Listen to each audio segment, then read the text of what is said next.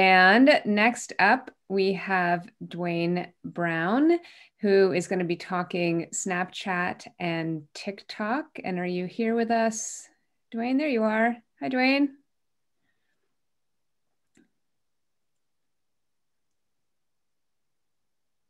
It's coming off mute. There he is. Totally Great. on mute. Sorry. That's all good. How are things in Canada? We have snow, you know.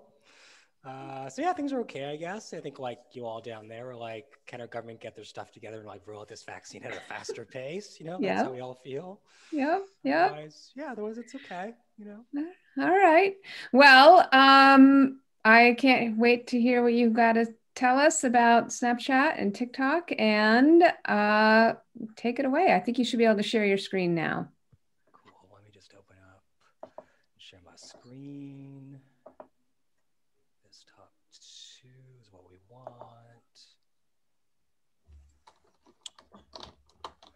Cool. Awesome. So I'm going to talk about TikTok and Snap. I'm going to go heavier on the Snap because I think from a performance perspective, if you're trying to like spend $1 today and get $1 tomorrow and next week or even next month, I think it's a better platform than TikTok. I think TikTok is like a drug. So we're going to talk about that a little bit later. Probably not reference drug again, but something that gives you a dopamine hit. And then hopefully you all have tons of questions. And I probably won't take the whole time, so we'll leave lots of time to ask questions because I think the best times I've had when I talked about Snap and TikTok is when people get to ask questions. We get to like have a discussion versus me just like talking at you for the next 25 minutes. And you're going, well, he just stopped talking with that Canadian accent. So let's get things going. So I'm going to talk about Snap and TikTok from a user perspective. Then I'm going to talk about like, are your customers there? You know, I think of all the different clients that we have, the big question they are like, Duane, isn't like Snap and TikTok for those like teenagers or those people who are in university or college? I'm like 40, 50, 60. Why would I want to advertise on this platform? I just want to like sell my candles or my mountain bikes or whatever it is that we're selling. So I think understanding if your customers there are really important.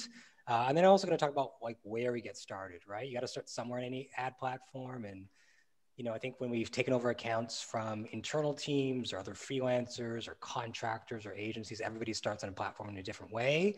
So I'm going to share how we start on the platform, and that might inspire you to take a different path with Snapchat if you're running ads right now, or if you're not, it might just inspire you to take a different path than how you'd normally start if you did any paid social platform. So Snap, it's been a crazy year with the pandemic, and like most apps, they've grown immensely through this pandemic because we're all stuck at home. We all want something to do. Maybe we live alone like me, or you've got like roommates, you live with your family, and much as you love those people, you just want some time alone. And so that meant people spent more time on things like Clubhouse and Snap and TikTok and other apps. And so 238 is where Snap was a year ago. They're at about 260 million right now, but I couldn't find a nice updated version of this slide, so I kept it anyways, because I think what's important on this slide is that people spend an average of 30 minutes a day on the app. And when you think about that, 30 minutes in a day is a lot because you've got like 8 hours at work, you sleep for 5, 6, 7, 8 hours, and then you got a lot of free time there. So to take all that free time you have when you're not like running errands and trying to just like live your life, to spend 30 minutes on Snap is a lot. But even in that 30 minutes, people spend an average of 20 minutes playing games, whether it's solo with friends. So if you go after like gamers or people who are into like entertainment or interactive experiences, and Snapchat might be a real great platform for you. And then Snap says people are 20% more likely to buy something and see an ad. I think every ad platform says that. Sure, I am likely to buy something and I see an ad, but am I more likely to buy it? Sure, probably. And then for millennials, which I am barely, and for Gen Z, it says we have $1 trillion buying power, which I think is pretty good. If we could just like, at least in Canada, direct the buying power to also voting out the crappy government so we don't get like screwed over, that'd be great as well. But that's another talk for another day. And so when we think about Snapchat, we think about how there's 108, probably closer to 150 million people in North America right now. But it isn't just a North American app. There are tons of people who use the app around the world. So whether in South and Latin America at 32 million, or Europe is at 77 million, or even down in Australia where they're super isolated, it's probably more closer to 10 million now. Even they're using the app. And I think that's really interesting because Snap hasn't been around for a billion years. And so the fact that they've got almost that global reach already when they're still under 300 million is really good, because it means that people are connected to the app not just because they're all necessarily alike as people, but they're connected because of their shared interests as people, right? So it's not all just like men or all just women or all just boys or all just girls. There are people who are connected through shared interests, and that builds a community. And then the other thing I think is really interesting is that people spend an average of and send an average of 4 billion snaps on any given day. And 38% of people don't use Instagram on any given day. So if you find that, like me, that your performance on Facebook and Instagram is maybe not as hot as it used to be a year ago, and you're like, where do we spend more money? I think Snap is a great place to take some of that creative that you've been running on Facebook, take some of that money you've been spending on Facebook, and just test out another platform. Because the way that both Facebook and Google are heading means that we need to find places to spend our money that isn't Google, Facebook, or Instagram. And much as I love those platforms because they mean I have a job, I also know that like I should not give all my focus and attention there because I'll take my eye off the ball of other opportunities that might be less competitive for me. And a less competitive place for a lot of our clients in e-com, D2C, SaaS is being on Snap or TikTok. And so when we look at the user growth for TikTok over the last couple of years, where they basically went from like no one knowing who they are to people saying they have roughly about 1 billion people right now, and there's about 800 million at the end of the summer last year, that's a lot of people. Obviously, that number is global. That's not just like America or North America or the Americas. That's global. Some people say a quarter of that is in North America. Some people say it's less. Nobody really knows because TikTok won't put out those numbers necessarily. But there's definitely a lot of people there if you want to run ads from a global perspective, which again, I think is the benefit of both TikTok and Snap is that there's that global reach there if you want to do things outside of North America, where North America could sometimes be the most competitive market for a lot of brands. And so if they're going to be at 1 billion right now, you know, where are they going to be a year from now, 6 months from now? At this growth rate, they would probably be somewhere closer to, you know, 1.5 billion.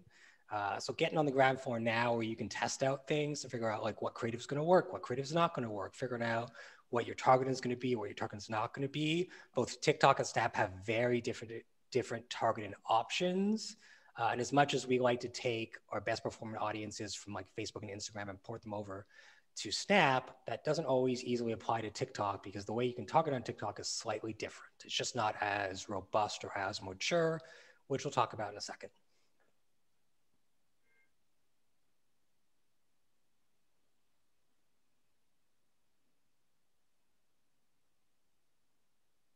Okay, I've never seen this before.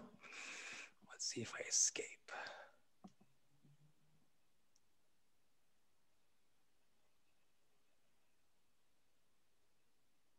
Okay, cool. All right, internet issues on a Thursday. So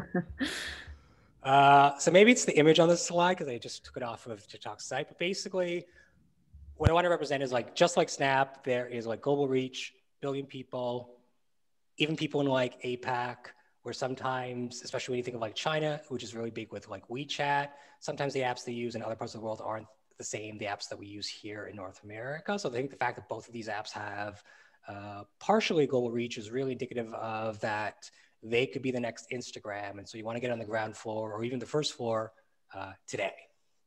Let me skip slides and see if I can open this back up, and hopefully that will work and we won't have any presentation issues. Awesome. So maybe it was just that slide. And then similar to Snap, how we talked about how we talked about 38% of people don't use Instagram on any given day, I thought showing the overlap between, let's say, other platforms and TikTok was really interesting. This is from 2019, and I couldn't find anything more updated. And I think the challenge is that TikTok is very close to their chest with their numbers, and they don't release everything because people are questioning whether like it's as good of a platform as they make it seem. You know, obviously we've seen over the last couple of years that Facebook gets like roasted when they said they lied about their video metrics, and then they lied about this, and then they lied about that. It's easy to say that you didn't lie when you didn't say anything. And so TikTok doesn't always release stuff, which is a little unfortunate. But I think when you look at the percentage of unduplicated users between TikTok and the other platforms, I think it presents an opportunity for people to take some of their money off other app platforms that they would normally spend money on and see what's going down on the world of TikTok and Snap. So are your customers there? That's like the biggest question we get from clients, even like my mountain bike client who is like the dudest of dudes. He's like a dude's dude. He's like, Duane, I don't really use Snapchat. No one on the team uses it. Like, why would you spend money there? And I'm like, well, there are people like me who use it, who's, above the age of 30 and close to 40 in a couple of years, or like in like 12 months. And so I'm like, why don't we just like run a test? We test out things for 2 months or 3 months. We test out, $3,000 or $4,000 or $5,000 compared to like a whole budget, and just see what happens. If it doesn't work, we'll never do it again. If it does work, well, then why don't we just put more money there? Because it helps us ideally grow the business. We don't want to just have all our money in one basket, because if that basket gets a hole, or you're like Facebook and performance starts to tank, you're now going to scramble and find other baskets to put your money in.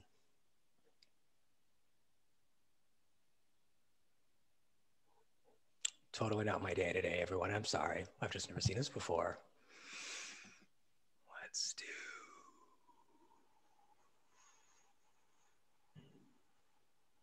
Okay. Well. No, never seen this before. The weirdest day. Okay, you know what? I'm going to probably just do it like this. And that way we don't have that reload issue, which is not the ideal experience, but we're going to go with it and make it work. So what I think about when I think about a testing a platform, I will usually try to install like the pixel, whether it's the Snap pixel on the left or the TikTok pixel on the right, and just see if like the pixel will collect any data, and like if there are any people that actually like go from our website to that platform. That's probably I'm going to say the easier of the two options. If a client won't give you access to like emails for some reason, or if it's like a new brand and they don't have like tons of emails to upload into a platform. And the reason I like to go with Pixels, because outside of it's easy to install, is then you can start to like understand who your different audiences are. So outside of that, I also like to try to like upload email addresses. Most of our clients have been around for at least a couple of years, sometimes more than a decade. So they have, thousands, if not hundreds of thousands of emails over that time, and uploading emails into Snap is really interesting, because what you can start to do is, and we'll talk about this on the next slide, is you can start to pick that email list and then start to understand of the people who are on those email lists, which of those people, if any, are on Snap, and what do they look like on the platform. And when you look at what they look like on the platform, you can start to look at like, what's their gender, or you can look at like, what is their gender within the United States versus the audience you just saved. You can look at like their age across everything from 13 to 17 all the way to 35. Obviously, if you're selling like alcohol or something that's like 18 or 21 plus, you can't like target people under 18 or under 21 plus. But having the opportunity to like upload a list of emails and understand how the list you uploaded may be similar to the rest of America, or maybe similar to the people who generally buy your product by looking at data and good analytics, can help you understand if your best customers are on Snap or on TikTok or any platform in general. And so when we upload a client's email list into Snap, we'll honestly just go into audience insights and create a new audience, and then pick the audience that we uploaded. So in this case, we'd pick like customer list newsletter. And then like I shown on this past screen, this will pop up and they'll have tons of options for you to pick different insights to understand like who is on that list versus America. And then also understand, if you go into Google Analytics, what does our best customers look like, and how do those customers compare to the people who would come to our site and use Snap at the same time. And so I think like the gender one is really interesting, but I also think things like household income is really interesting. If you're trying to target, let's say, people who only make $50,000 a year or $100,000 a year, or like $250,000 a year, being able to understand what household income people are on Snap is really valuable. I've sold everything from like flowers to birdie shoes to like mountain bike parts, which if anyone here does a mountain bike, I'd say it's a really expensive hobby, because you'll easily drop $1,000, but you may not even have a full bike at $1,000. Like a fork, which is a part of your bike, is like $800 on a good day. And so you generally, for that client, we want to target people that have got lots of money. So knowing that I can go and say, I only want to target people who have X amount of money on Snap, or I want to find out if our customers who make X amount of money are on Snap is really valuable using audience insights, or even things like languages, what do people speak? Maybe trying to target a certain group of people with a certain ad, whether it's like, Spanish or French in Canada, understanding what kind of people are on your list makes it easier to understand if you can run a certain campaign that might be geared towards people who speak a certain language. And then other cool things you can do is obviously get a breakdown of the people on that list and where they are, in this case, like in America, but you could also obviously pick like Canada or another country like the UK or Australia. The other option you can look at is just interest. So the people on the list, what are they into based on what Snap knows about those people based on their hashed email address. So like, are they into sports, music, film, TV? And then like what device do they use? So whether it's like one of the big carriers, we have different carriers in Canada. So we have like, TELUS or Rogers or Bell. Obviously in America, you've got like Verizon and AT&T and T-Mobile. And then obviously things like the UK and Europe and Australia all have different carriers, but you can also see that data with audience insights, which I think is kind of cool. And they can even look at people on that list based on like what they look at, what they click on, Snap trying to understand, and with their connected to data logics, are people like married, not married, parents, moms, college graduates? Do they like own a small business? All things that are really cool, because maybe you want to target like small business decision makers because that's where your product goes after. Maybe you want to target people who are married or parents or moms. So all cool things to understand about your audience and if they are on Snap. And then the last thing, kind of like data logics, is experience. So that's just another connector for Snap that lets them understand and pull in people's interests and find out the people on your list, what are they like based on Experian data, which again includes like married, not married, but also things like education, life events, like i.e. a first-time buyer. Like first-time buyers is a huge life event because maybe you want to target people if you have like investments, or maybe you want to target people to buy like your product because it's for like graduates, or you want to sell something to like just first-time buyers in general. And what's cool is with all these audience insights, it's kind of like what we used to have back in the day with Facebook, which is like Facebook Insights. So now we have like Snap Insights, and these insights can help us understand what we're going to do in other platforms.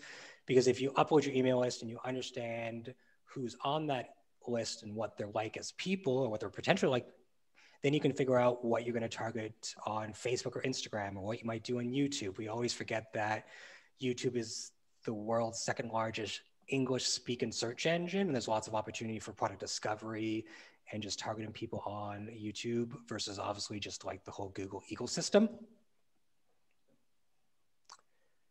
And so you don't have those TikTok insights as robust on the platform like you do on Snap. And that's partly because the platform for TikTok is just not as mature. And I think what really makes TikTok separate from Snap is that like when you launch a campaign on TikTok, this can't be proved, but people have theorized that they like basically push your campaign to give you better metrics. It's kind of like when you get like a high from like bungee jumping or doing something really like scary or exciting, you get this dopamine hit. It's kind of what TikTok does when you launch a campaign. And then your goal is to always chase and find that high again, but it's really hard to find that high if you don't have like tons of creative, or maybe you're not a brand that goes after lots of like influencers, which is where we see the division between Snap and TikTok. We think if we're going on TikTok, it's because we want to go after more influencers, and that's kind of our market. If we want more direct performance, we want to go after Snap. And then when you look at targeting and insights, you look at all the targeting you can do with Snap on the left. So any insight that you see on Snap, you can turn into a targeting. But when you look at the targeting for TikTok on the right, it's just not as robust. It's probably where TikTok was 3 or 4 years ago. And so there's not a lot of options that get super granular. So that's one thing you have to keep in mind. If you're used to taking like your interest target off Facebook and Instagram, and then you're used to porting that over to Snap, you can't just take all of that information and port it over to TikTok as easily. You've got to go a bit more broad so you reach more people, which may not be a bad thing because maybe your play on TikTok is pure brand awareness, which is not most of what our clients want to do. But if it was what you wanted to do, TikTok might be a really great option for that. And then here's some like breakdown of what the interest targeting looks like. So you can look at like news and entertainment, and then that breaks down to some categories, which breaks down to some more categories. which is great. But if you have other things like education or pets, the ability to break it down granular isn't always there. So that's just something to keep in mind. So now when I think about running ads, I always think about like, should I even run an ad on a platform? You know, assuming that I do find that my audience is there. I think there are like three brands that, I think there are three brands that make a lot of sense. And so like, I'm a big fan of The Rock. I love The Rock. I think The Rock can do no wrong. I'm sure one day he's going to do something wrong and make the news probably. But until then, I love The Rock. And so I'm going to use The Rock as an example of what three brands I think should be on the platform. So this is The Rock, obviously Dwayne Johnson with his daughter. And so I call this like old school traditional rock. And so like if you're like an old school brand where you do a lot of things on like Facebook, Instagram, Google, you've maxed it out, you're kind of looking for another platform to go on, I think like Snap and TikTok are two places you should really consider. They're only going to continue to grow over the next couple of years. And it's better to get on the ground floor now and test them out than wait for another year, another 2 years and test them out when they'll be more competitive and quite frankly, more expensive.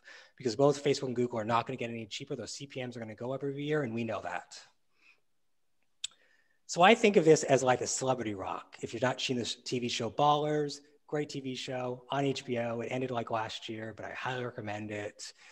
So if you're like a celebrity brand where you've got lots of content, whether it's videos, images, if you like The Rock or like Will Smith, then I think being on either TikTok or Snap really makes a lot of sense because you can take a lot of that content and repurpose it into ads, whether it's like UCG content, or you could take something that you've run on other platforms and have it re-edited for Snap. And that's always a great option because then you're not having to like recreate ads from scratch.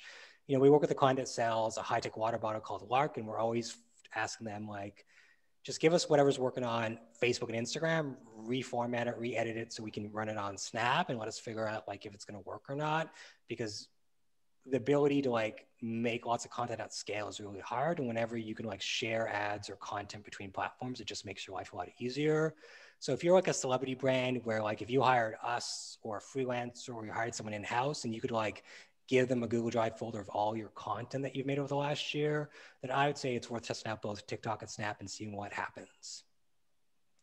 The last kind of rock is I want to talk is like badass rock. So this is like from Hobbs and Shaw, great movie, by the way. And so I think of badass rock as brands who zig when others zag. So back in Q4, lots of brands were like freaking out because things were more expensive with Google and Facebook. And I was over here kind of laughing because we were like doubling down on things like Snap, Discovery ads, other platforms, just figuring out how do we maximize a client's revenue versus just trying to make a platform like Facebook work when Facebook has been the biggest challenge and the biggest headache for any marketer in the last 6 months. And so if you're having a headache on the platform that is Facebook, you really need to just accept that it's only going to get worse, probably not going to get better. And they should start to figure out where else can I spend my money and not put all my eggs in one basket. So if you want to zig when others zag, you should consider TikTok and you should consider Snap. And so then when it gets started, so there are like 3 places I think we should all get started when we go on a platform. The obvious one is like remarketing. I often think if you can't get remarketing to work on an ad platform, it's probably not going to work for you at all because remarketing is like the bottom of the barrel. It's the easiest thing to get working. So whether it's add to cart initiated checkout audiences, people who have viewed your collection or category or feature page, people who have viewed your product description page or some sort of landing page that's in your funnel, targeting all those are great places to start for remarketing. You could also do some retargeting and try to upsell, cross-sell people who've already purchased from you in the past. That's obviously an option as well. And if you can get one of those, whether it's retargeting or remarketing to work, then the next place obviously to go is just to like double down on that retention. So whether it's like all customers, people are 2x your average order value, people who've bought from you twice in the last 365 days or the last 2 years, getting your remarketing to work or getting your retention to work is probably the best place to start with Snap. And then if you can get those 2 things to work, the last place I go is obviously just like prospecting or cold audiences. Whether you do lookalikes on TikTok or Snap, they don't call them lookalikes on either platform. We're going to go with that because everyone knows what a lookalike audience is for the most part.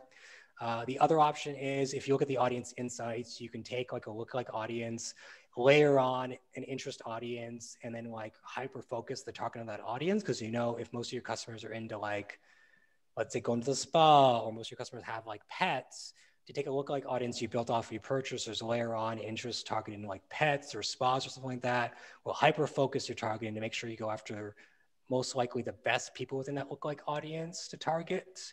And if you can get your remarketing to work, your retargeting to work, and your retention to work along with your prospecting, you're probably going to find another platform that you can market on, which is great. Obviously, you're not going to have the same scale that you would on Facebook and Google, but it's not always about having the same scale. It's about finding other platforms you can spend money and make a profitable business from, and quite frankly, just have less stress. And that is the end of my presentation. Great. Thank you, Duane. And yes, so if you've got questions for Duane, you can throw those in the Q&A, and you'll be joining us for the panel discussion later. Correct, Duane? Yeah, it's only like 20 Great. minutes, isn't it? Something like that. Something Yeah, like that. 12:45-ish.